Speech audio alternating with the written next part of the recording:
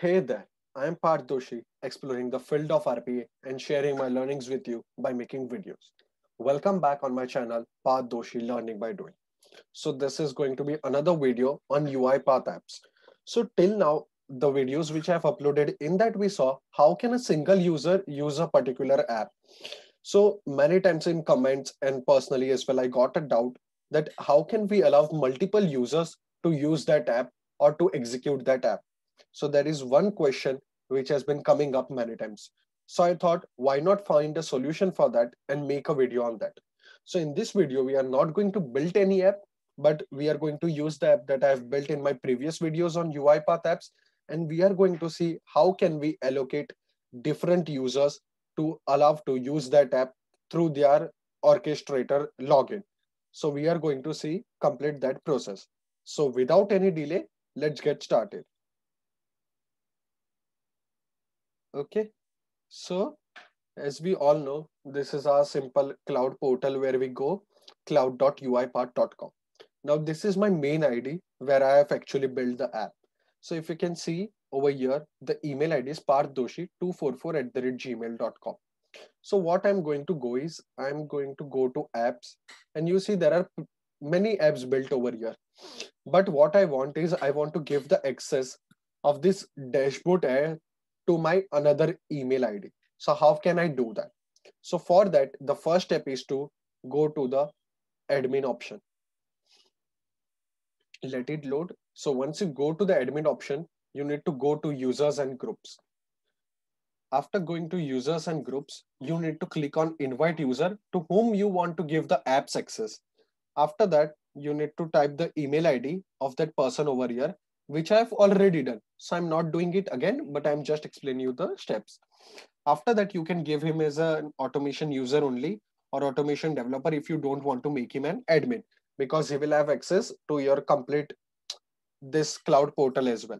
So you can give him as an automation user. And after that, you need to click on this invite button. So let me just enter a valid email ID. I'm not going to click on that. So as you can see, after I've entered the correct email ID and I've selected automation user, so because it is my email ID only, I have given all the three options to myself. But you can select automation users, developers, or administrator, whatever is your choice. And after that, you need to click on this invite. Now, once you have clicked on this invite, the other user will receive this kind of email. You are invited to join the UiPath Automation Cloud and accept invite. Now, before that, what you need to do is you need to again go to apps. Okay. But first you add the user through your admin panel and send the person invite. After that, you go over share.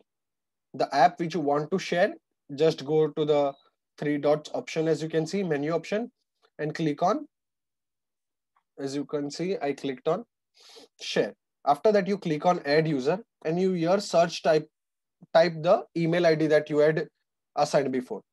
Now, why is it not coming? Because I've already done it. As you can see over here, I've already added the email. User can run, co-author user can edit and run. So there are two different. So what I will do is I will change the permission over here, co-author. So now the user whom I'm giving the access, he can not only run from, sorry, he can not only run from his crowd portal, but as well as he can edit my app. So this is how you click on add user, and here the only users will appear whom you have added through your admin pane in your user and group and given the permissions. If not, then you can't do that over here. So once you have Pardoshi 180, right now it's not coming because the user is already assigned, and then you need to click on add. Now you see app needs to be republished for newly added users. So since I've changed the permission, I'm just simply going to publish it again. And now I'm going to go to my apps. So now what I will do is I will log out from my this portal and I will log in into my other email ID portal. So let me go to this log out. And now I will use my another Gmail ID to log in to whom I have sent the invite. You can see over here, the email ID is pardoshi180. So going over here, continue as Google. And this is my email ID that I'm going to log in now. And here I will see that app access, as well as I will be able to edit only the dashboard app and not the others app, because I don't have access to that. So now you see there are two options which I'm getting. This is the self-employed which I have sent the invite, and this is this one. So I'm going to go to my, okay, I had to go on the up one. Oops, no problem. We'll do it again.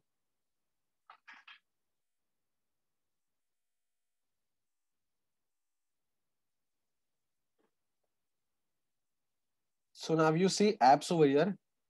These apps are also there, but I have only the run access, and here I can edit as well.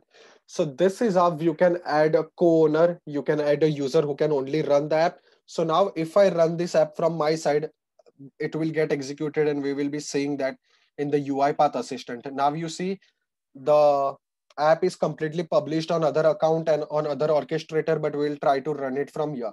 So let me just quickly run this app, and let's see whether we are able to get the output or not, or if we are facing any problem. So notebooks, and I'm going to click on search. So now, okay, okay. So the process could not be run.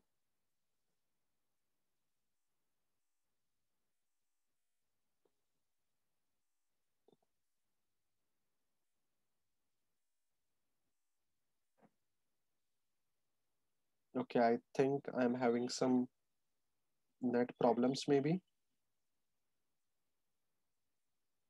Let's try to execute this if we are able to do it. Okay, yeah, I get it why we are not able to do it. I will tell you all, guys, 1 second.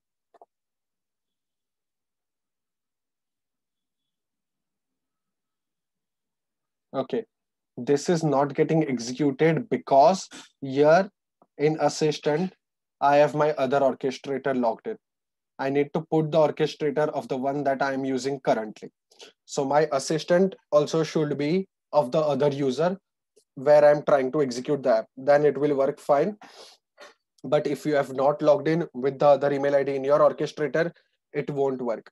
So this is the one changes that we need to make. I'm not making it right now because I've already tested it before, and actually I will have to change my machine key and everything as well. So this is the thing. Once you change the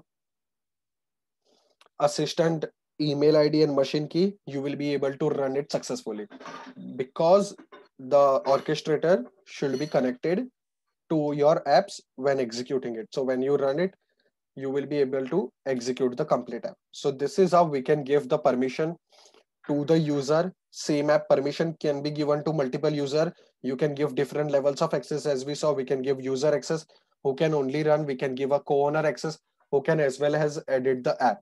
So this is the major way, or you can say this is the simplest way to give access of your UiPath apps to different user. I hope you gained some knowledge. Sorry, I couldn't show the demo of executing with other email ID. The video will get too long and I will have to change my credentials as well. But if you face any problem, you can definitely contact me, and I'm sure this way will work.